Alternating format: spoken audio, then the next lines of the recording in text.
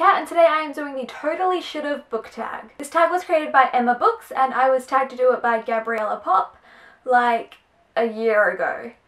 So I'm a really good procrastinator, but you know, hey Gabby, I'm finally doing the tag. So let's jump right into it. Number 1, totally should have gotten a sequel. So I'm going to include TV shows and maybe movies in my tags from now on. So I'm going to count sequel as another season. So I'm actually going to choose 2 TV shows that should have gotten another season. The first one is Agent Carter. Agent Carter was amazing. It was so good. And Peggy is amazing, wonderful, fantastic. I love Peggy Carter. Why did the freaking ABC cancel it after 2 seasons? Seriously, I love Peggy. She should have gotten another season. Like, it needed another season. And just so you know, these 2 are different. And I only bought one of them. Another one was a birthday present. This one is 102. And she's holding the bomb from season 1. And it's closed and it's yellow. This one is 96. And she's holding the bomb. But it's open and it's silver. So they're different. But I love Peggy. Like, it was a kick-ass female show set in the 1940s. It started filling in some of those gaps from after Captain America the First Avenger onwards, and it was so good. The second show, which also only got 2 seasons and should have had another like 10 billion seasons, is Dollhouse. If you haven't heard of Dollhouse, it is a Joss Whedon show and it stars Eliza Dushku. That's how you pronounce her last name, yeah?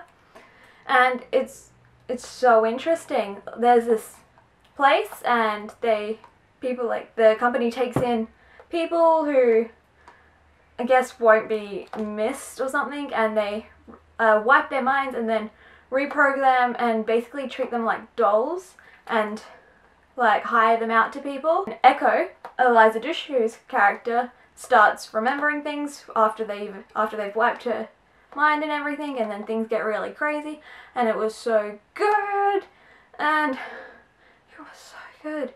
So there's also another show which stars Embers, and oh, it's so good.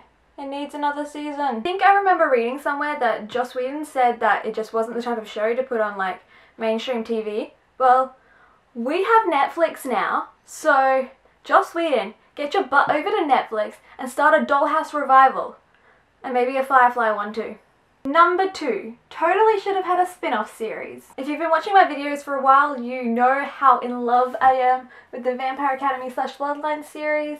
I love them, they're my favourite series ever. Everyone should go read them all. Start here at Vampire Academy, which you can't actually see in the frame, and then keep going, and then read Bloodlines, and then keep going. And while Bloodlines is a spin-off series itself, I need there to be a spin-off series of Bloodlines because I need to know what happens with all these characters. I need to see, like, people get married, people have kids. I need to see, like, things that have been said that have happened but we didn't actually get to see them. Just Rochelle Mead, write another Vampire Academy series. Number 3, an author who totally should write more books. I literally answered that in the last question as well. Like, Rochelle Mead, more of these books.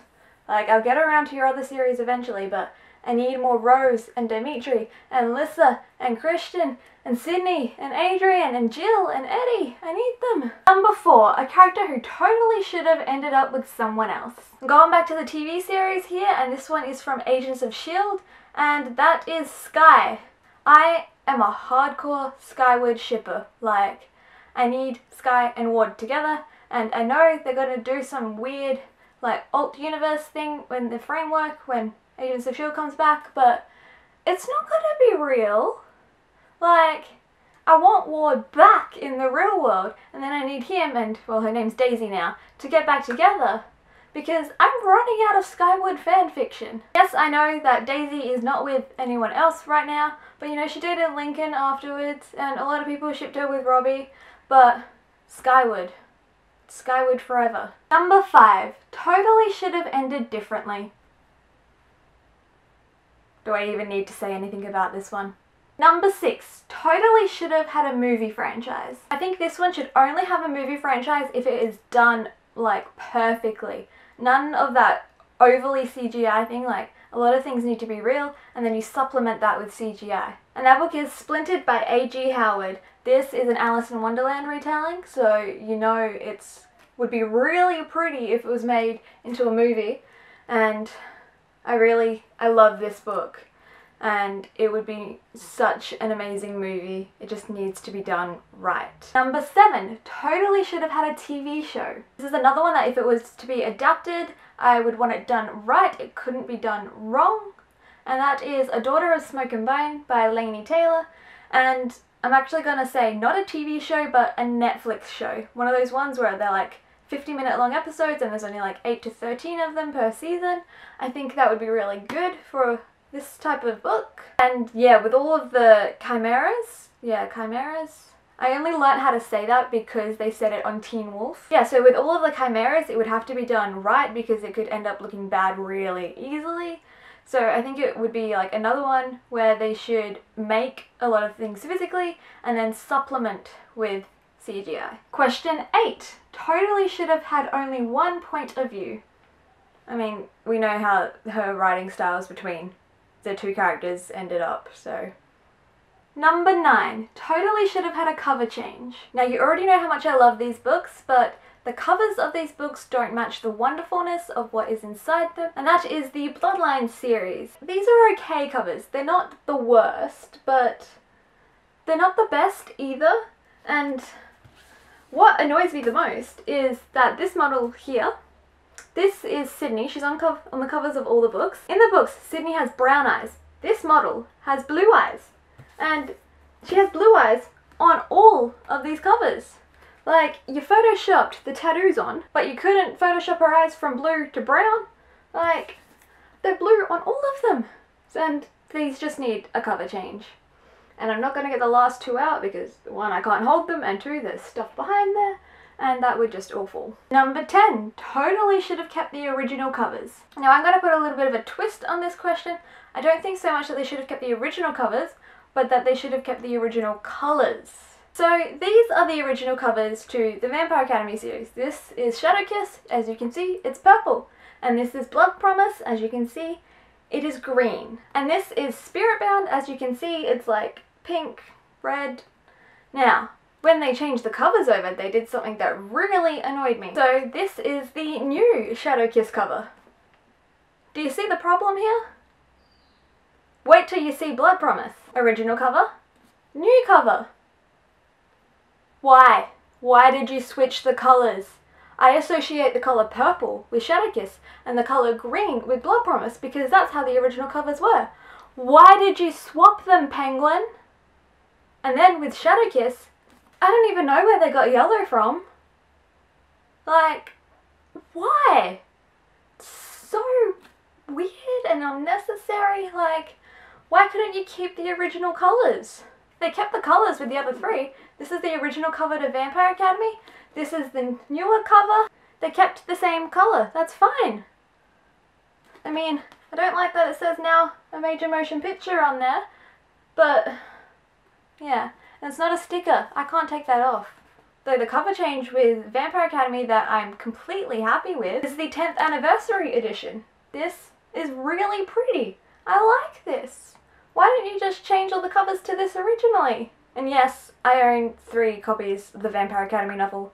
I also own 2 copies of the graphic novel.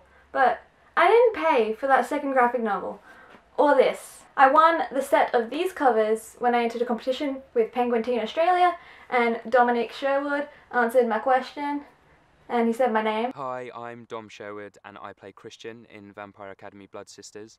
I have a question from Kathleen. So yeah, I didn't pay for these covers. Actually, I didn't pay for that one either. My mum bought me that one because I was 14.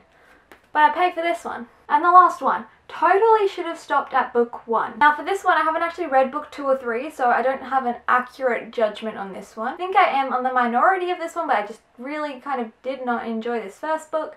And that is Half Bad by Sally Green. Reading this, I was confused and kind of underwhelmed because it was hyped up so much. And I just didn't enjoy book 1 so much. I own book 2. But I haven't read it yet, and I think this could have worked as like a book on its own, but yeah. We'll I guess I'll find out one day when I read book 2, but I think it should have just had the 1. And done! It only took me like a year to get around to this, so, you know. So that is all for this video. Please comment below if you agree with anything I've said, or if you disagree with anything I said, and what would be the answers that you have to these questions. This tag has been around for a while, and I think I'm actually one of the last people to do it, so I might just tag Kate's Little Corner. I don't know if she's done it yet, but she's one of the more likely people to haven't done it. But if you want to do this tag, I tag you. So thank you for watching. Please like this video and subscribe, and hopefully I will have a thing to say for the outro soon, but don't expect it actually anytime soon because I am pre-filming a lot of videos, so I'll have an outro eventually.